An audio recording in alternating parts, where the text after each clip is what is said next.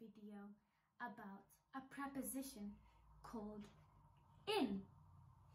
If you know the usages of in, you will be more confident and fluent in English. So let's start. First, we use in for an object being inside something. For an example, the pencil is in the box. The milk is in the fridge.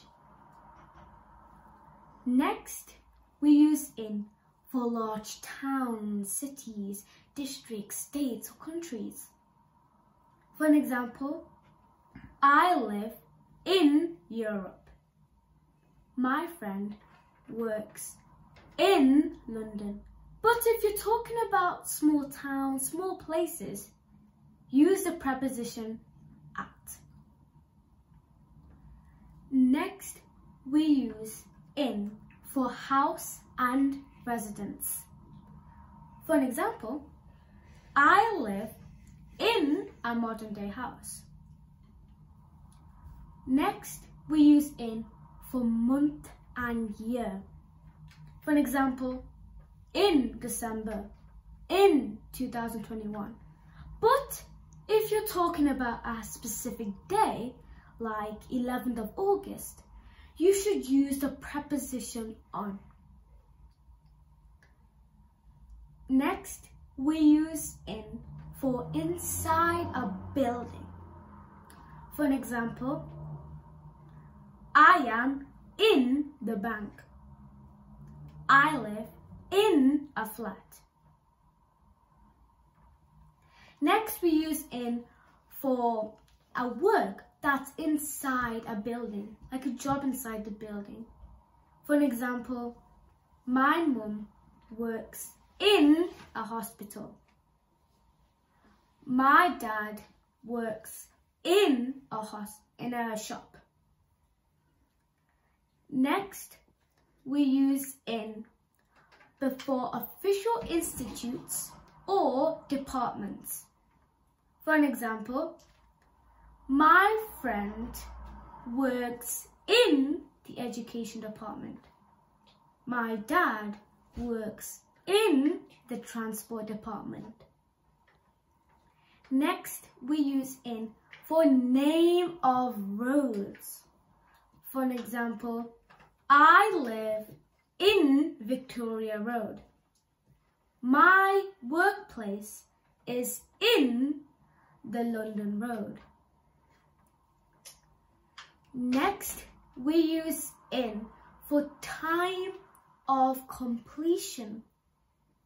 For an example, I will finish my report in a day. I will finish my homework in an hour. Next, we use in for parts of day. For an example, in the evening, in the afternoon. But if you're talking about a specific day, like specific time of the day, like midnight, dawn, noon, then you should use the preposition at. So in the evening, in the afternoon. Next, we use in before possessive adjectives. Possessive adjectives, I'll give you some examples like his, hers, theirs.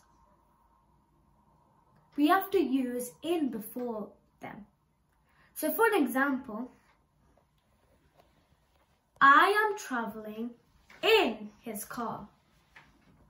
I am in her car. Next, we use in for dwelling places. For an example, monkeys live in trees.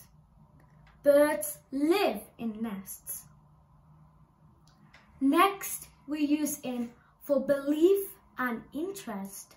For an example, do you believe in destiny? I am interested in drawing. Finally, we use in for a shape, color or size. For an example, the children stood in a circle. Today, she is in a yellow dress. So those are the usages of in. And I hope you understood. And I will see you next time in my next video with a different preposition. Please remember to subscribe and like this video. I would really appreciate it. So bye!